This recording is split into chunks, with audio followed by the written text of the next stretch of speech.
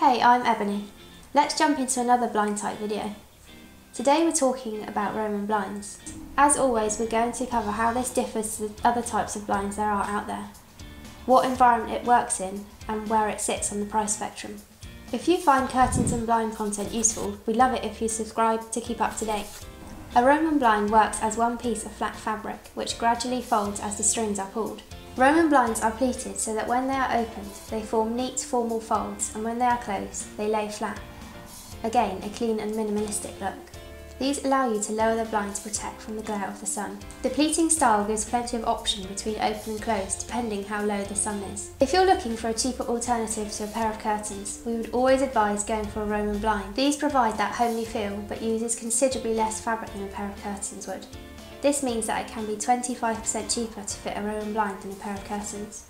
They are also a great space saver.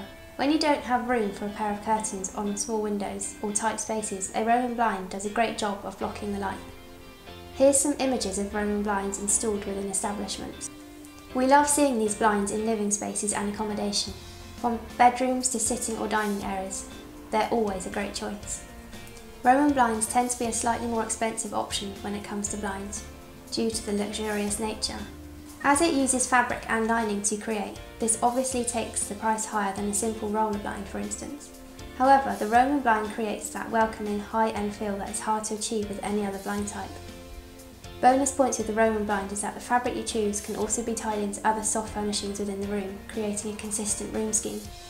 Thanks for watching this video on Roman blinds. If you're looking to learn more about the other blind options out there, check out the other blind type videos we have in the series on our channel. Remember to like and subscribe, and we'll see you next week. Thanks for watching.